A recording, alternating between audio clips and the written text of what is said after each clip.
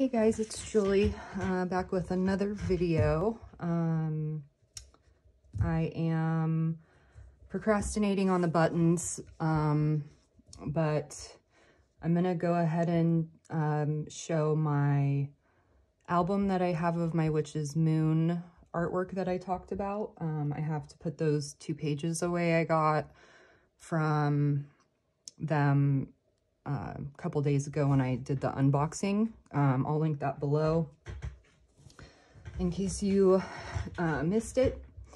So I'll just, and then I'm just gonna share a crystal just to kind of get into the mode of sharing what I've learned about crystals, because I really truly believe that like sharing that information and stuff is really important. I lit my Heart Chakra candle this morning because it just sounded good. So I kind of decided to go with that theme. So this is my Aura Flower Agate, which is a self-love and new beginning stone. That is from Practical Magic, as well as the candle. I'll share this first. We just got this and I'm so excited.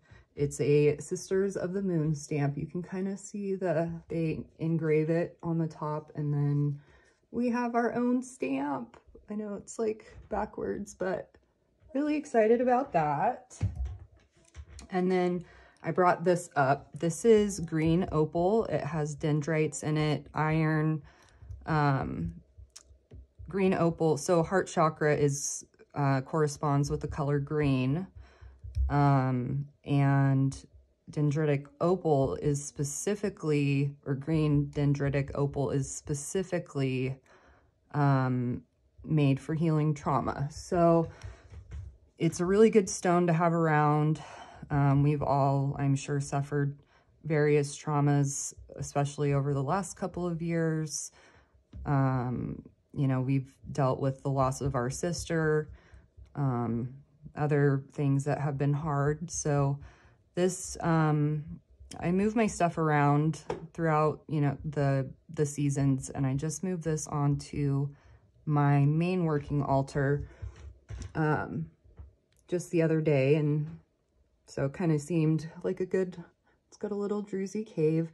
These black markings are the dendrites, and they kind of grow almost like little tiny plants. Let me see if I turn this off, if you can see better.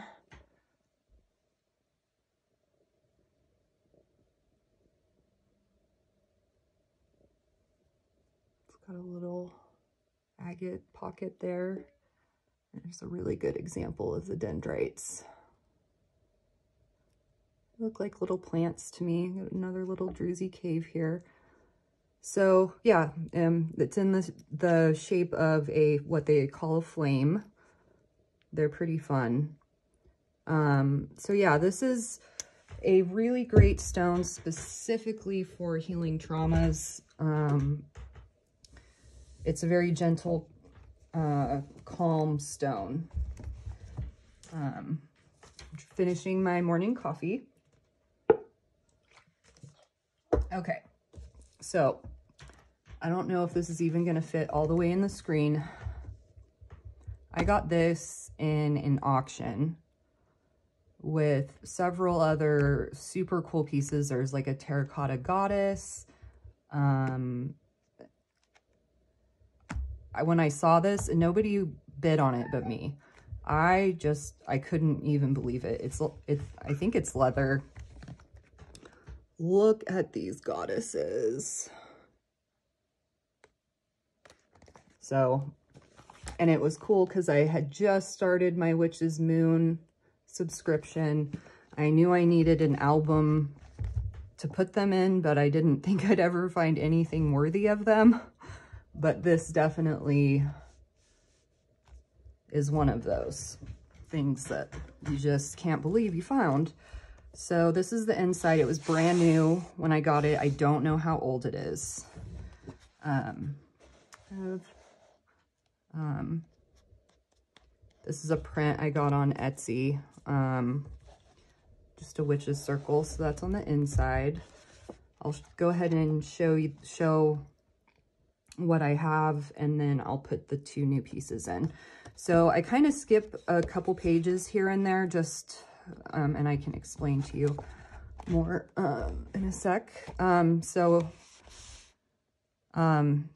We get a lot of these little sort of spell prayer type pieces from them. So those, I also put those in here, and then I have a spot where I keep the tarot cards I got. So this is the Witch's Bell. It talks about the different ways you can use a bell to clear energy, to summon different things. I found this really cool. And then this bell here, we actually got a handmade replica of this, was our large gift in that one. So really cool. Okay, so this is the Keeper of the Keys. So this is devoted to Hecate. Her picture would go here. This is why the spot is empty. I'm leaving it open just because I want to have it in case. But I have her piece framed on my wall, the big piece. Yeah, I love it. So it may never go in here, but she has her space open just in case. Same thing with Bastet. We got a really big statue of her as our big gift in that one. And we have an Egyptian altar downstairs, so that's where the statue and the art is, but it's still open for her. And then this one, To Weave a Wish. I hope I'm getting all of this in the frame. And this came with a piece of macrame that hangs on my wall behind me. All this art is done by one guy.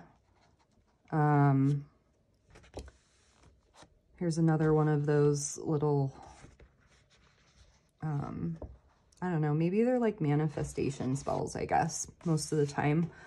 And then they did, it's funny because we just got a wind one, so I'm hoping that a page is open nearby, but they did the 4 winds. So this was I put them on my altar usually when I get them. So here's the north and south. So this one came with all 5 of these. So that's what I mean when I say sometimes you get a ton. And then here's east and west. And it talks about, you know, the different zodiac signs that fall under them and different things. This was Gaia. What did we get? What was I cannot remember what the big gift was for this, but I thought that was a really awesome art drawing. Very, very colorful. Awesome snake. A lot of their stuff tends to be like more earthy and stuff, which I really like.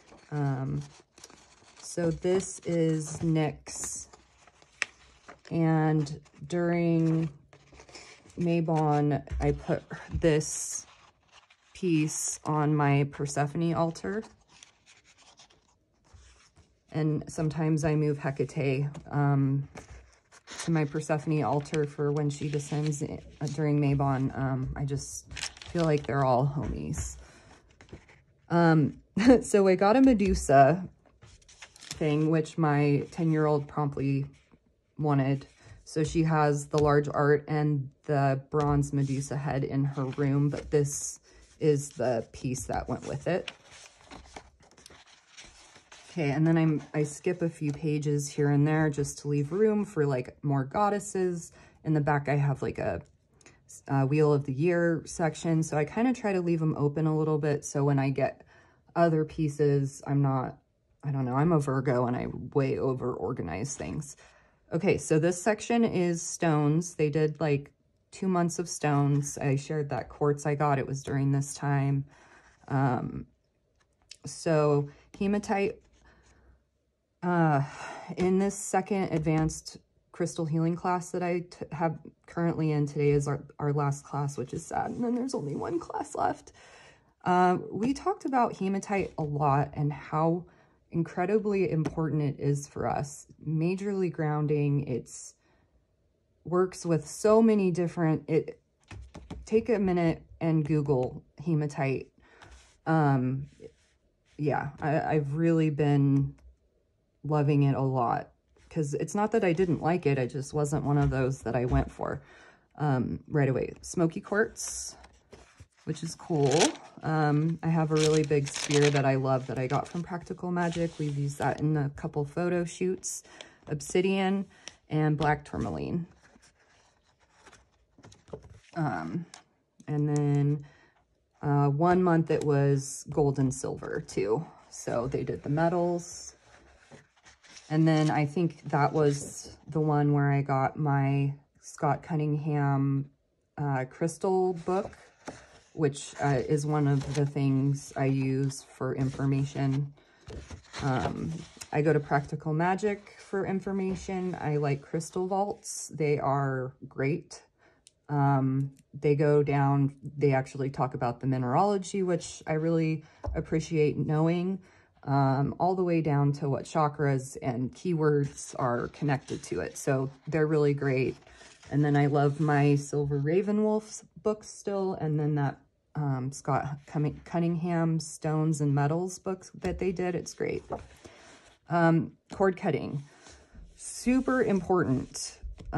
We just have to make sure that you are ready to cut that cord. If you ever have any questions about stuff I talk about, feel free to ask below. I don't mind talking about it. Okay, so this is the moon section. This is honeymoon, harvest moon, which is one of my favorite times of year. I'm sure yours as well. Storm moon. The flower moon I just got will go here. And then I skipped quite a bit. This book is huge, right? And then in the very back, I did all of the Wheel of the Year pieces. So we've got Harvest Home. So this goes up with Persephone when I'm changing my altars over. Imbolc. And then this is like, I think this one is like intended for right after Christmas. Yule, another Yule piece. And then this is a large Yule that we got. I think I got this one this year, and it's just so beautiful. Like, got the oranges, cranberries, mistletoe. We got, and then the cup. Oh my goodness, the cup. It was about tea reading. It is adorable. So this is the gift we got with that. Okay, so to put these in, and yes, they fight with me a little bit sometimes. I use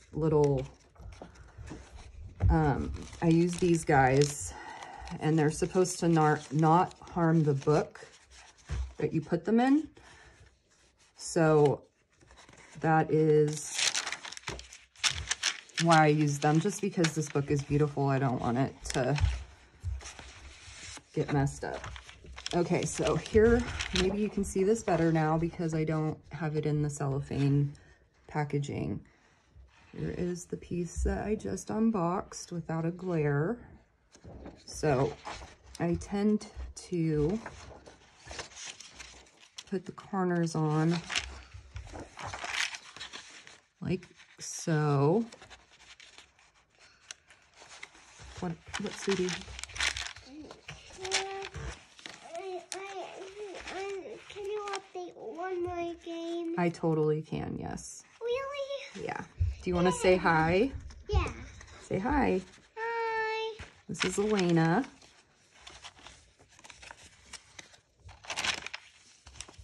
Of course, I picked like the hardest page to put it on.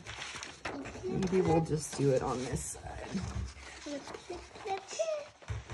Okay, so I'll start with 2.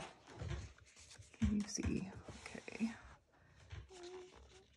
And try to get it straight.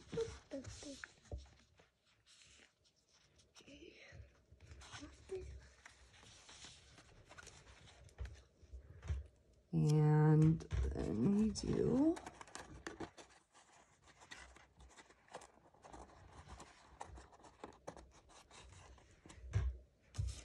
the tops, or the other side, I guess.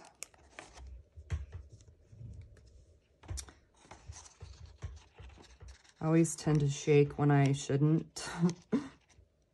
Moments like this where I could like totally mess something up. So that's not perfect, but it's okay. And then let's find that wind section. And we can put that other piece in. Yeah, see, they come out a little bit, but for the most part, this has been a pretty good system.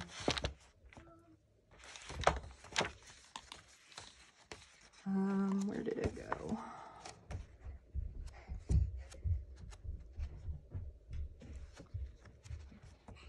That's it. Okay, so that there is no space, which is, wait just one second. So let's see, maybe I feel like they're gonna start an elemental series.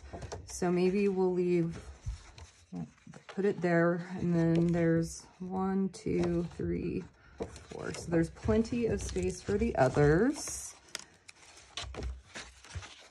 Okay.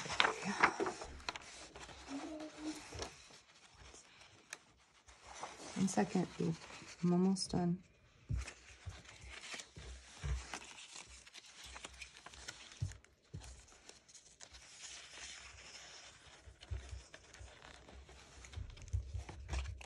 Okay. So yeah, just wanted to share that with you. I know I mentioned it that I would a while ago, and I just adore the Witch's Moon. I want to get the word out about them because they've given me so much amazing things and useful things. Like, they're always beautiful. They take so much care in making their boxes. They're small business. Like, they're really wonderful. So I think that's it for today. I hope you guys all have a good rest of your week. It's almost Friday. And I will get that button video up soon, I promise. Take care. Bye.